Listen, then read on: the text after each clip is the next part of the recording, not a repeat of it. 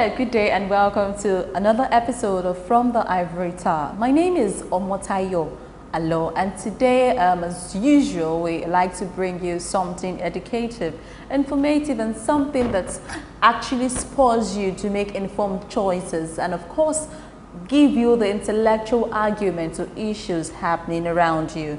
And today I'm speaking with an academic who is not just an academic, is a social entrepreneur, is a writer, is a teacher in all respects. His name is ABAYOMI, FAWEHINMI. But before we go to the discussion segment, let's just go on this quick short break and I'll be right back. Welcome you to From the Ivory Tower. And happenings around the country, varsity teachers get to air their views. Students are actually not left out. We bring you intellectual ends from the events happening around you. It is dedicated to educating the populace with a spice of entertainment. From the Ivory Tower, Tuesdays, only on Core TV News. Nice to have you on the program today. Okay, straight to the business of the day. Of course, we'll start with the recent thing that just happened that involved the whole of Nigerian citizens, which is the general elections that just passed. But of course, the elections have come and gone, but people have not stopped talking about it. There's been a lot of activities that have been trailing the elections and all of this. So for you, I would like you to, what's your assessment of the last election that we experienced in Nigeria? Okay, Preston, thanks for the question. This last election was a significant one, was a watershed. I would say perhaps one of the freest elections we have had from the point of view of the use of technology. I mean, for me, the PVC was a game changer. I mean, so you had a sense in which the PVC enabled us to have people believing that their votes counted. And that was one of the things that made it possible for there to be a change. It was just because people believed that their votes counted. So it's something very different. What was also very important, that was very different about this election for me, and which is something that is notable, is the fact that the regulator of the space, that's INEC, seems to have a better understanding of their role. Which is a great improvement over most of the times when we have had either from FEDECO or NEC. We have this current crop seems to have a better interpretation of their role as it is. Of course, I would say that the political actors, as in politicians, have not changed. They still remain a little bit backward in terms of their interpretation of issues and their response. The last thing I also want to say was the significant involvement of Nigerians in the process. So Nigerians were involved as politicians, as voters, as communicators, as social media activists, which all defined it and perhaps gave us the result that we wanted. Interesting, you talked about the card readers, and of course what the independent electoral body expected is that with the use of the card readers, the issue of questioning the result of the election should be minimal, but of course the card readers failed at some point, and we have a lot of candidates going to the tribunal to seek redress and all of this. So for you, how could we make it better as we look forward to 2019? I don't know what's going to be better. Technology will always have, I mean, you rarely get any technology that's going to have 100% success rate. You rarely, I'm not saying it's not possible. And I remember the statistics from Professor Jega was something less than 1%. I mean, so in Nigeria now, virtually all of us withdraw money from ATMs. But would you say every time you went to the ATM, you got money? That's not the case, right? But we have accepted it. So the question is, technology will always have opportunities for failure, and that's where there's always a backup. So maybe what we could do going forward was to ensure that the backup were effective backup. So where the candidate didn't work, then you have a second machine that you could use. But the PVC was excellent, something that we should sustain. And for me, part of my own next level advocacy is for the PVCs to be used for the local government elections. Because what has happened in Nigeria is that because it's the State Electoral Commission, the CX, that organizes the local government elections, they have their own ways of ensuring results go the way they want, usually to follow the expectation of the government in power in the state. One of the things I think Nigerians should demand for is that PVCs must be used in every local government election. I dare say in every election into the public space in Nigeria. And you'll be shocked at the results of those elections. Have you thought about it? The number of people that voted, the number of results we got in this election, were you not surprised? So we had places that naturally you hear 5 million voters or 4 million voters, turning out to have 1 million plus voters. It was because of the PVCs. So you realize that if there was no PVC, if we had 5 million registered voters and actually 1 million came to vote, then you give an opportunity for a politician to do something about the 4 million difference, which could be rigging or thumb printing or whatever they choose to do. But you know what? Once it's 1 million PVCs that went out, the total number of votes cannot be more than 1 million. And that made it very simple. What are your expectations from this very new government? I mean, I think one of the things that we need to also bring into the democratic space and the leadership space is we need to have an effective onboarding and handover process. I mean, so we had a situation where the Minister of Information came out some time ago and said the president was going to hand over on the 28th at a dinner. And some people said he didn't like it and all of that. And then there is a question of we're going to have inauguration on the 29th.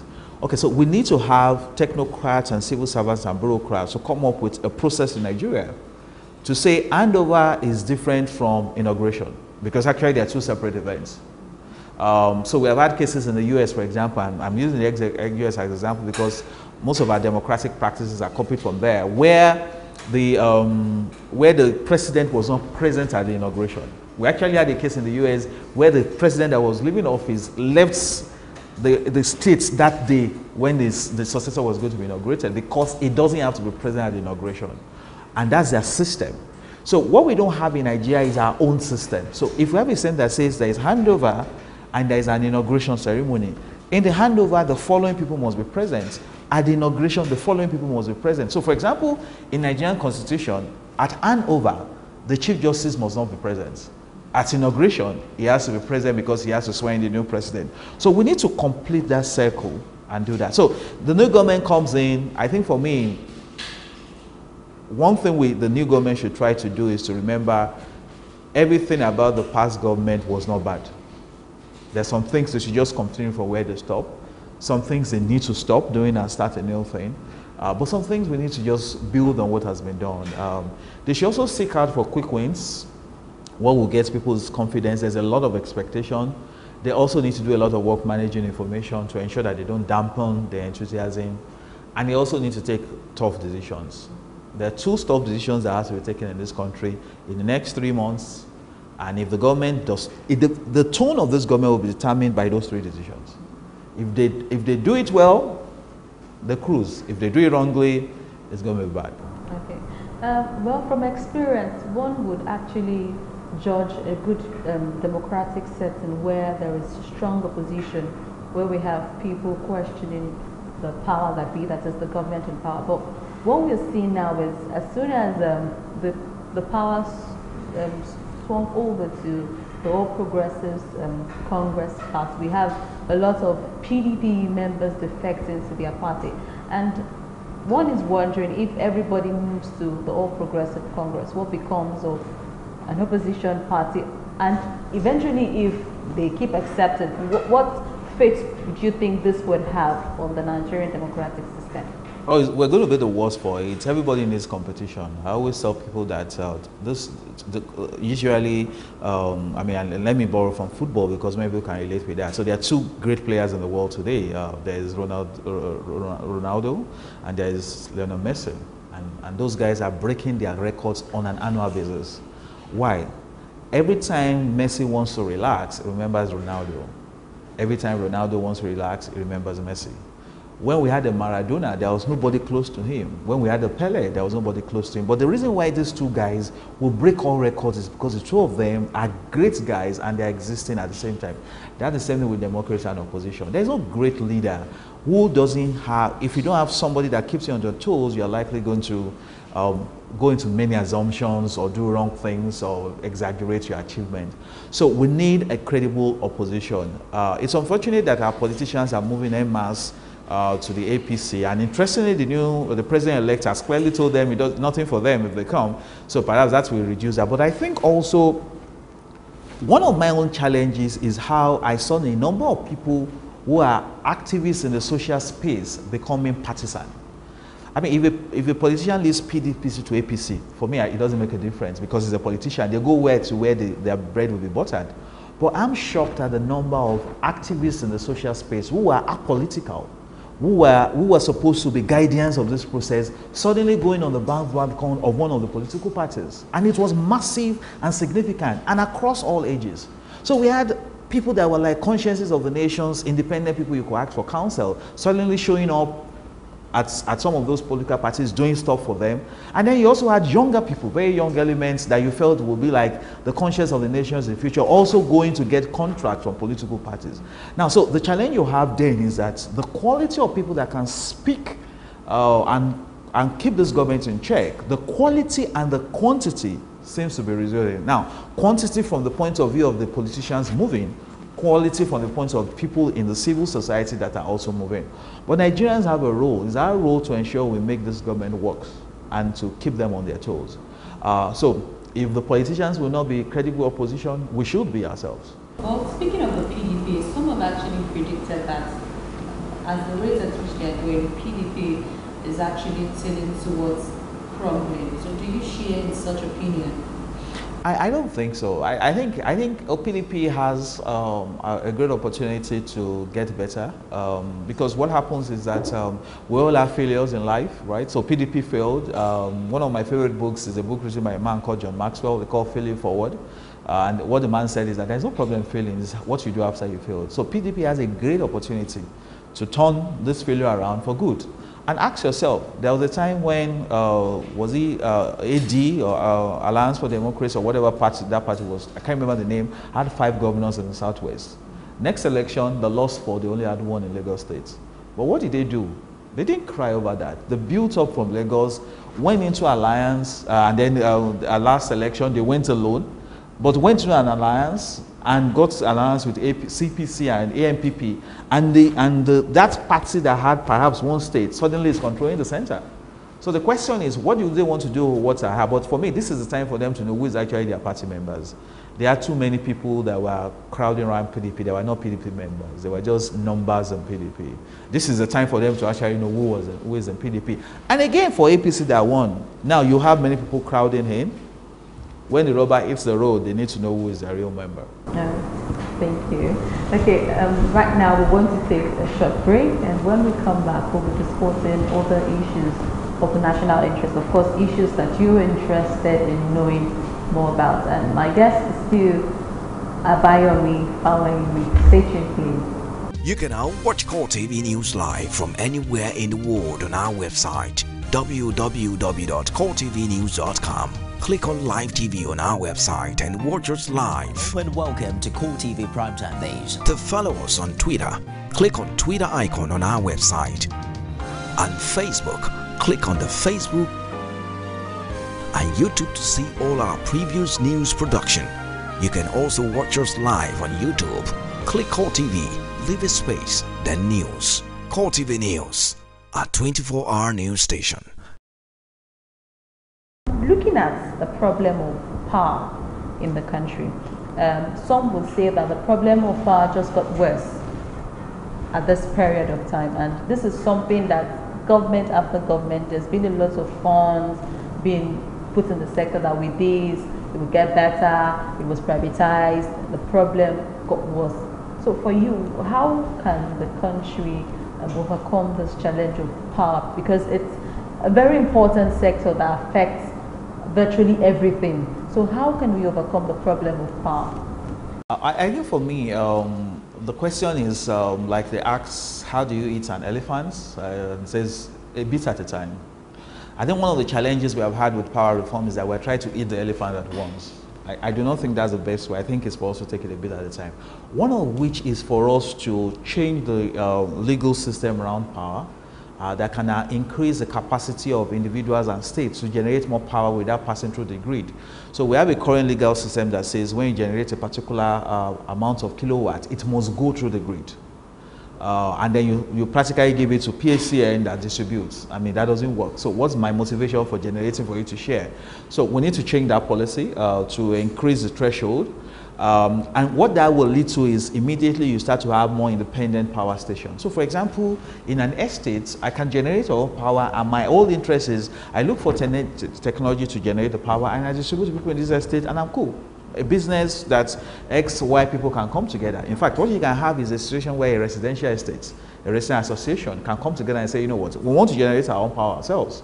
And they form a company and they look for technology, because ask yourself, electricity or power generation is essentially about doing one thing. You are converting energy from one source to another. So you have a choice of converting from solar. You have a choice from converting from turbines-driven water projects, as the case you have in the dams. You have the wind, you have many options. Of course, not all of them have the same amount of viability and all of that. But the question is, if we make it what happens in small locations, then we can say, oh, the best conversion source in this location should be solar. Then we can say the best conversion source there should be here. Then we can say the best conversion here, and then we can have those small solutions. The other thing again is that if we say we are privatizing, we should not just privatize the discos, we should also privatize transmission. So today our transmission capacity is very small. So even if we generate it, the transmission cannot take it, and it's something we need to do. The last point is that we need to ask ourselves, those things we say we are privatized, did we really privatize them, or we gave it to some people? I tell you an experience I had. I went to, so I use a prepaid meter in my house. My card ran out on Friday or so. No, on Saturday, and then on Sunday I went to where I should recharge, because my disco or whatever it's called, you still need to go to the office to recharge. I got there on Sunday that I wanted to recharge. They said they don't open on Sundays. That's not a privatization. I mean, I can buy recharge cards anywhere, anytime, anyhow. Now, somebody says we don't open on Sundays. Are you a private organization selling power? That's not privatization. Today, if you go to that place, they close at 2 p.m. Even on a working day to buy. If you go there at 6 a.m., that's I don't have lights in my house, I want to recharge my car. They tell you wait till 8 o'clock. They have not come. So privatization is not just transferring things into the private hands. It's also about ensuring the environment is what makes the private sector thrive. Efficiency, competition, reward, and people having incentives to work effectively. That has not happened in spite of the transfer to private sector, and that's why you're not seeing any improvement. Ask yourself, those companies that bought that, since you said their light has been poor, did you get any message for them apologizing? Okay, so would the telecoms company have done that? They would do that. If the telecoms company server goes down now, everybody is on their toes to ensure it comes back in the next 2 minutes. So why is it not happening here? It's not just about just transferring to the private sector. It must also be about we having effectiveness in that private sector. And if it's not there, it's just as good as government. So I guess this is what the new government should be looking into now to overcome the problem. And they have every reason to succeed, because Lagos State is a state that has done a good job. Lagos State has one of the best quality of data with respect to energy consumption in Nigeria. They've done a lot of surveys around that. Also, Lagos State has also implemented several independent power projects. So you have a project that generates power for the whole of the street lights and some offices in Alausa. You have one that I think generates for street lights and some of the court buildings and hospitals around off Marina and all of that. So they already know what we're talking about. They already know how to have modular, small systems that makes it work. And that's why when you go around Lagos, if you check the street lights that you always find on in Lagos, are the Lagos power street lights. Don't forget, Third Milan Bridge also has street lights. But where does that power come from? But the ones that comes from those independent power stations are always on. And that's why we should have more of them. Then we'll do that on a small level to when we can now integrate and have something bigger. Well, moving on to the academic sector now, it's interesting that most tertiary institutions, you see students come up with novel projects, innovative things, just like you talked about power generation, transformer. In fact, there's students that generate these things through practical stuff, and it's actually a good thing. Well, the problem is those things, you just see them happen just in the classroom, and you don't have a replay in the larger society. So I want you to talk about the relationship between the girl and the town. What do you think is responsible for we just having research that just sleep in the libraries or stay in the lecturer's office and these things don't have a play on what the society turn out to be or how we grow eventually. So for you, what do you make of this relationship? Okay, interesting. I mean, town and gown is supposed to be a symbiotic relationship. Both of them need one another. But I think what has happened in Nigeria is that gown seems not to have kept up with town. So you had a situation where you said to have researchers who are not keeping at the top of their game, and as a result, town and business never saw a need for them. But that's not what happened in other places. Harvard, MIT are places where companies go to invest money so that they can get them to do research for them. That would not happen in Nigeria because those universities are perhaps at not the level where they can even do those kind of research for them. So the first thing is that the universities must come up with significant introduction of research capability. The other thing again is that we need to also have researchers in Nigeria who research on what is important. I have many friends who are professors and researchers who research on what doesn't change the lifestyle of anybody. It's just a total waste of their time and everybody's time. I mean, so, for example, is it today or yesterday that is World Malaria Day? The continent most affected by malaria in the world is Africa. How many of our researchers research on malaria? But they want to research on exotic issues. So part of what needs to change is that our people need to understand that research is supposed to be making people's lives better. When you do research on the potentials of having three-legged chicken, how does that help my life? What is the difference that will make at the end of the day? Ask yourself this very simple question, and that's why I ask every time when I see a friend who says, I just did the paper, I say, so who for? Who is going to consume it? I mean, I've been a lecturer in Nigerian universities in the last, 20-something years. My first few years in the university doing research, I was focused on researching as an academic. I was writing books, I was doing research. I never had that mentality that there's somebody across the road that could use my research. Because somebody actually told me as a young researcher then that should be my focus. And for all that period of time, I did not have any private sector person come to ask me for solutions. And then I had this eureka moment where I just said about that. Listen, what's all of this about? So today I still do my research, but I get people to fund it, and I get people to ask me for what I think about issues from the private sector. We must stop doing researches that do not make a difference. We must have the town responding to the gown. And maybe the other point is that we must also create small solutions to big problems. I still don't understand how you go to a university to teach and you want to go to their toilet and the toilet will not finish. And I asked them, don't you have a department of civil engineering? They said we have. And I said, okay, so why don't you give your final year student that research to solve this problem? Or you go to some universities and why can't the University of Ivory feed the whole of them? Why can't Obafemi feed the whole of Ivory? Why can't ABAYOMI feed the whole of Zaria? Why can't Ibadan is a center for agricultural research in Nigeria? There are so many research centers in Ibadan, from Niles to Crane, to Fomeku, to Frame, to college and various colleges in Ibadan. But does a woman that sells beans in Bodija market know the impact of that? No.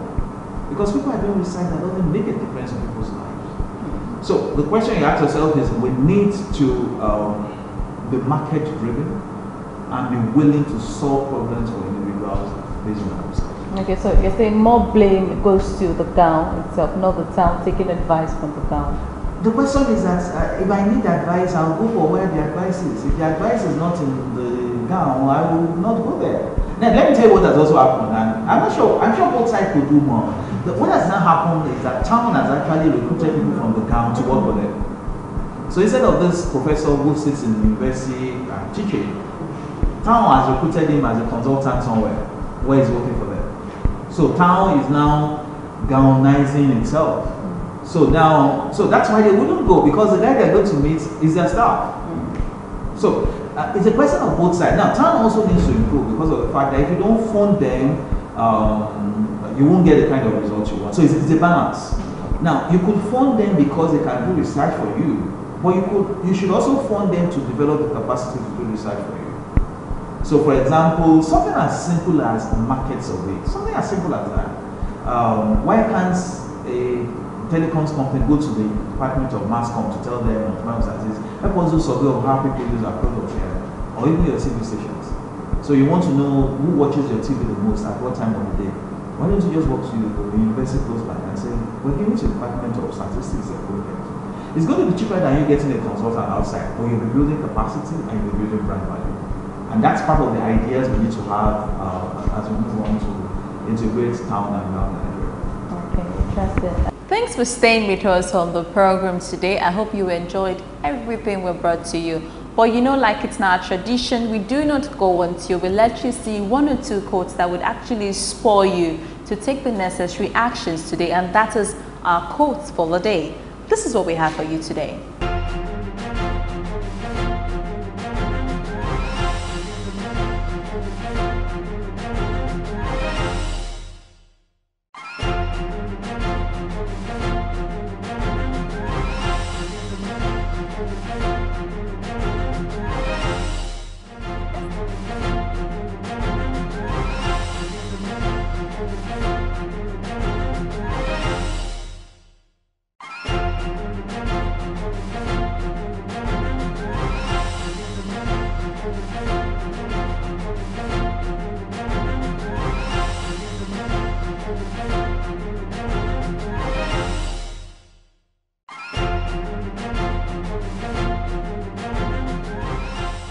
And so we've come to the end of today's episode of From the Ivory Tower. Do well to join me next time for something fresh, interesting, and much more educative. My name remains OMOTAYO. Alo. Bye for now.